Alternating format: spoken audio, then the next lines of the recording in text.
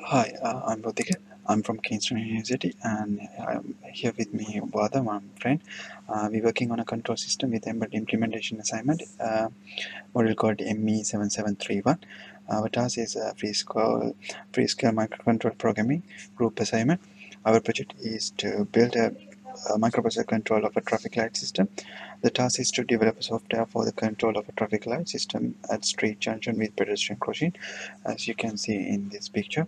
The software is to be 400 MHz. It's used to a microcontroller. May also use a provided board with a set of push buttons and LED simulator we can see on your right hand side. The following requirements regarding the timing cycle for the traffic light will be considered. Pedestrian should get a green light only if all traffic lights are red. The pedestrian green light should blink before going to red. And cars coming out of the side road, which is this one, side road should get a green light only if both main roads are red.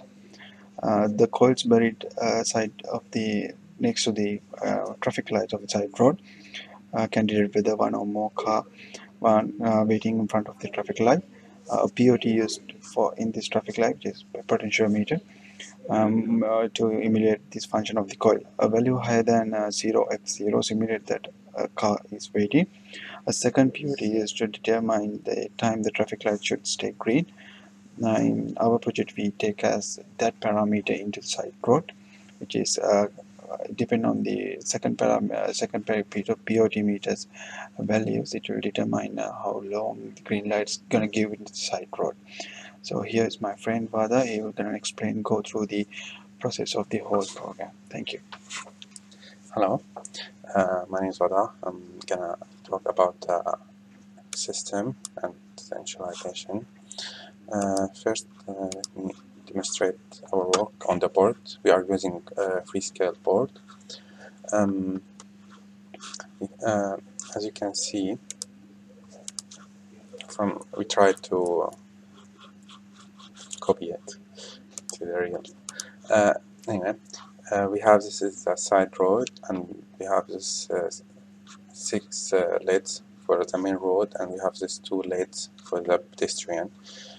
We have this here potentiometer number 1 for the side road coils, which demonstrate how many number of cars on the side road, and we have the potentiometer 2, which controls the time scale for the green light for the side road, and we have the 2 push buttons. Sorry, there was an error. 2 push buttons for the pedestrian. Certainly it's 1 here and 1 here. Now, sorry, the connection of the board to the process. We have 2 push buttons. They are both connected to the same pin because both of them do the same job, and it doesn't matter if one is pushed before the other. So basically, they do the same job to save pins and to make it easier easier to code or make the code faster. That's fine.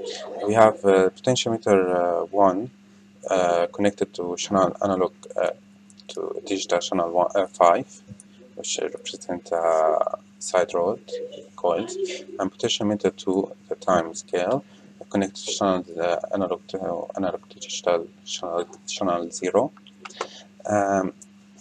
About the LEDs, we have 2 grid for the main road, 2 green, 2 yellow. The same as push button 1, push button 2, they are both these 2 are connected to the same pin, and these 2 connected to the same pin, and so on. We have side road. Basically, all the LEDs are connected to port B, from, as you can see, port P0 to port P7. That's it. As a system structure, mainly our code divided to 2 parts: initialization part and the main program part. Initialization or setup, first to initialize the AD to T analog digital converter, then initialize the delay function. We have 2 delay function, Later I'm gonna explain about that. Then we set up the ports as input or output depends. For example, as I said, port B all output because all the LED connected to the port B. And also we have a buzzer as an output. Then after that we put initialize the default state for traffic light, as you can see now: main road green, side road red, and pedestrian red. After that we go to the main application where the infinite loop start. Infinite loop has three main stages. It keeps going till we stop the program. First, it can check the inputs, which are the potentiometer 1, potentiometer 2, and the 2 push buttons. It reads them and sees them, save them inside the memory, and then it's gonna check the push button if they are pressed or not. If they are not pressed, it's gonna jump to this stage. If they are pressed, it's gonna go through a sequence I'm gonna show you later. After this finish, it's also gonna check the potentiometer. If it's on, if it's like if there are a car, it gonna go also through another sequence. Basically, there's one idea you should know. We try after either of these push button or time scale potentiometer 2. If either of them is on, after that the main road goes on again, because this is the main road, the most important. So for example, it's the potentiometer all the time on. After set of time maximum 6 seconds, automatically it goes off, and this one, the main road, goes on again. And after that the pedestrian, if one of the either of the push button is on pushed, it will go on, and again after that it's gonna go to the main road and then go to the pedestrian, depend if the pedestrian is on the time scale. I'm gonna now run it and show you what's going on.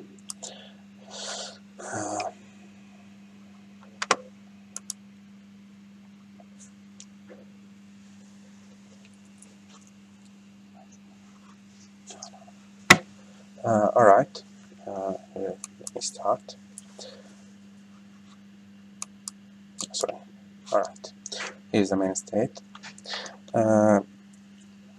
First, for example, we have pedestrian. So the sequence of this slide is taken according to the UK system.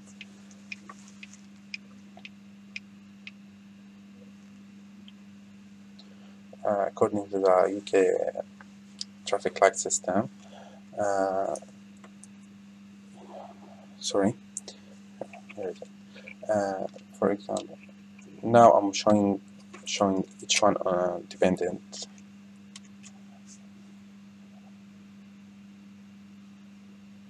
The yellow is not on, just reflection.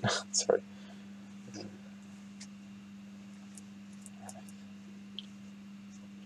Okay. For example, let's put the time scale to the minimum.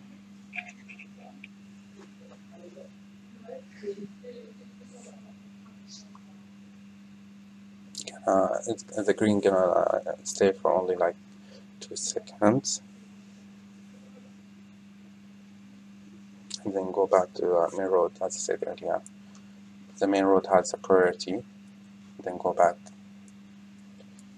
Is it faster? I said no. Alright, now for example, while there are some traffic light, the side road still on, there are some still, but someone pushed on the pedestrian, so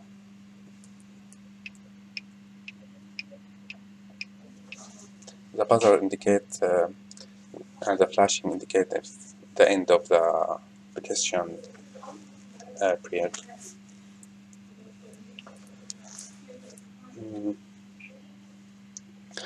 Okay. About the code, if you want to see the code, sorry. Okay. I don't think it's so obvious. Here's the infinite loop. The main thing is in each delay, or what we have done in each delay is like we call the function delay, which is gonna check while it's doing the delay. Gonna keep checking on the pedestrian push button. So basically, we didn't really use an interrupt. We just like while it's doing the delay, keep checking if the pedestrian is on. And when someone pushes the pedestrian, a certain value is gonna be like gonna save as 0, and then later you can do the job. Basically, that's it. Thank you very much. See you later.